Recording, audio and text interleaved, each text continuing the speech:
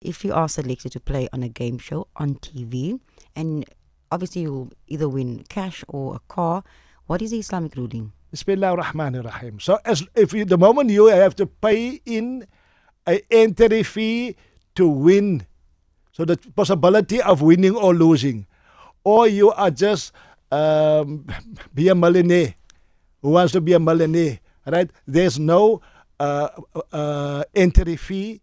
There's no that you have to put in money to gain money. It is more like a competition of a mind competition or your knowledge competition, and it is not sponsored by a haram thing, by SA breweries, by lotto, by whatever gambling it is. MashaAllah, it is permissible to go into a game show, and even though you win, and at times as long the usul is, there's no putting money in to win money. There's no entry fee to win. It's like a raffle, man. You know, you pay a 5 rand, but we can win 200 rand. But that 5 rand is your entry fee towards winning this raffle of 200 rand.